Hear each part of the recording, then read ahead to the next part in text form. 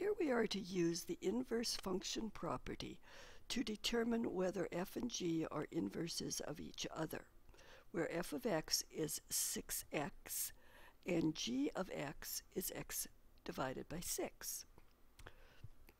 And so first of all, the inverse function property states that for two functions f and g, if the composition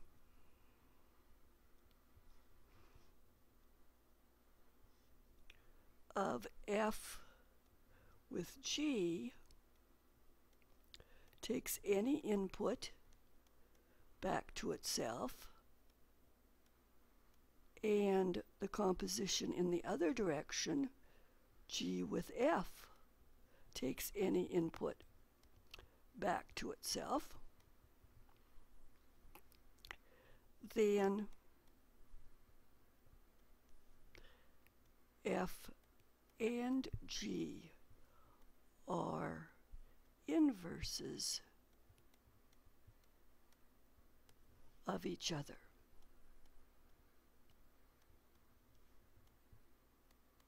Inverse functions. The property has a second part that says if you have a pair of inverse functions, then the composition in both directions will take anything back to itself. But this is the part that we need in this case.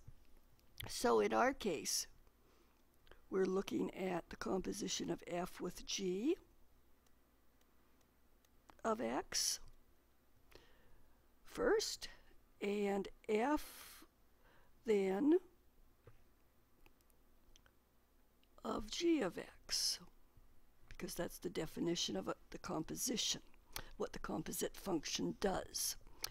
So g of x divides anything that it sees by 6, or g divides anything that it sees by 6. So we get f of x divided by 6.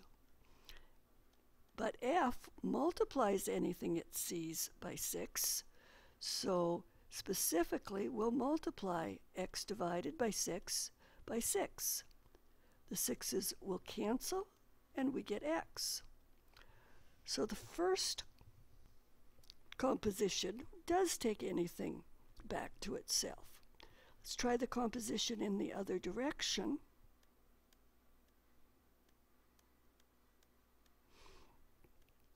So now we have g of f of x. And what does f of x do to anything it sees? It multiplies it by 6. So g of 6x. In turn, g divides anything that it sees by 6, so it will take the 6x and divide that by 6. The 6's cancel, and we get x. So, yes, f and g are inverses of each other. What one does, the other one undoes. So the second function, the f of x equals 2x minus 3, and the g of x equals the quantity x plus 3 divided by 2. So the composition of f with g of x, which has the value of f of g of x, then we know that g takes x to x plus 3 over 2. So let's find out then what f does with x plus 3 over 2. Well, f multiplies anything it sees by 2 and subtracts 3. So 2 times x plus 3 over 2 minus 3. First of all, the 2's cancel to leave x plus 3. Subtract 3. The 3's neutralize each other to leave x. So the first part is satisfied. Let's try now the second part, composition of g with f of x. G of f of x equals g of, what is f of x? It's 2x minus 3. And what does g do to anything it sees? It adds 3 and divides the result by 2. So we have 2x minus 3 add 3 divided by 2. The 3's neutralize each other to leave 2x over 2. The 2's cancel to leave x. So yes, f and g are inverses of each other. Let's go on to the third example.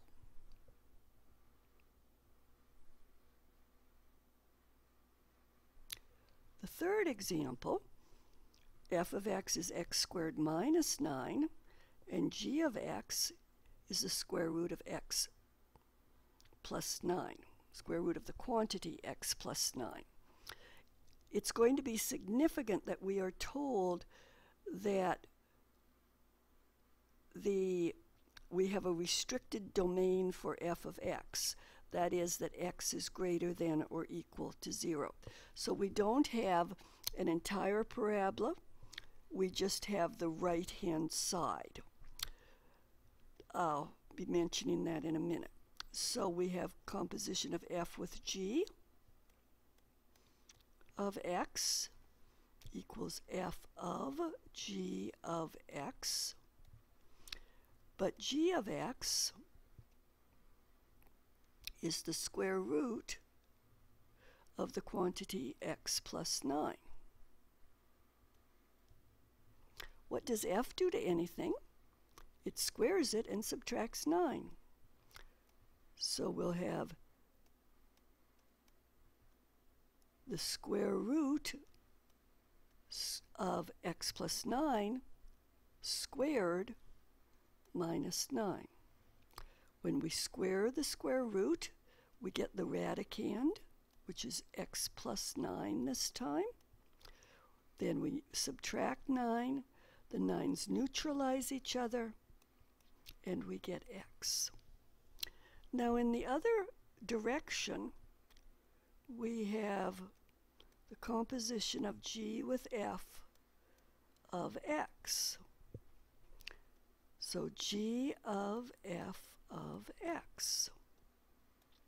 But f of x is x squared minus 9, where the x is greater than or equal to 0. So we're going to have g of x squared minus 9. And what does g do to x?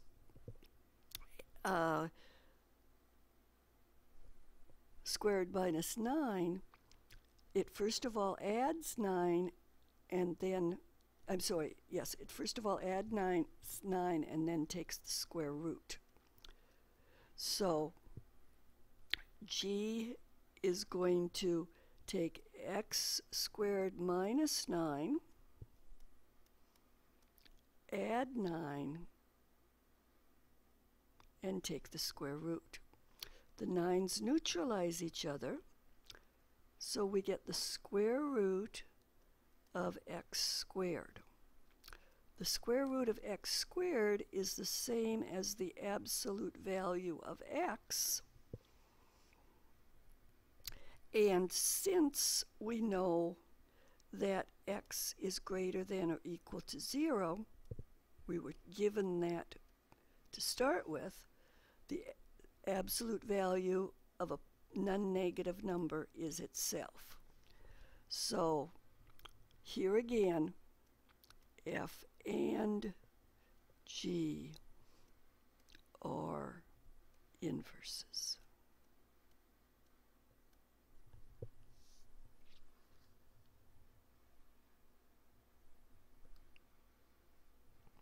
So, one last example here. We're going to have f of x is the reciprocal of the quantity x minus 8, and g of x is the reciprocal of x plus 8. So the composition of f with g of x will equal f of g of x will equal f of the reciprocal of x quantity plus 8. And what does f do with anything?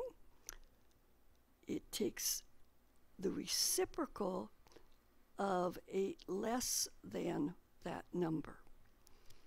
So it's going to be 1 over x. Sorry, that should be an x.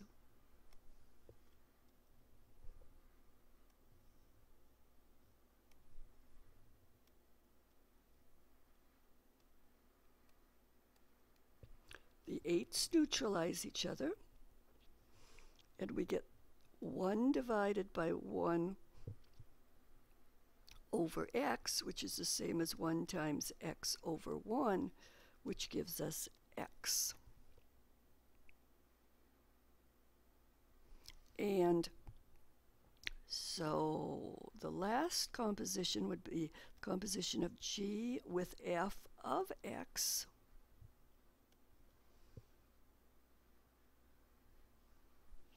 which is g of f of x,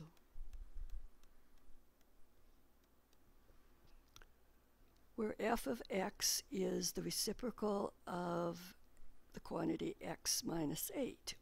So we'll have g of 1 over x minus 8. And what does g do to anything? It takes the reciprocal of what it sees and adds 8. So this would be 1 over x minus 8 plus 8. And the reciprocal of the reciprocal gives us x minus 8 back. Or you can say it will give you 1 times the quantity x minus 8 over 1, which is x minus 8. And then we have an 8 at the end to add. The 8's neutralize each other, and we get x. So again, f and g are inverses of each other. Now, you're certainly going to see examples where you are not given a pair of inverses to test using the inverse function property. So be aware that you haven't necessarily made a mistake if you do not get x in both cases. It just means that the pair of functions were not a pair of inverses.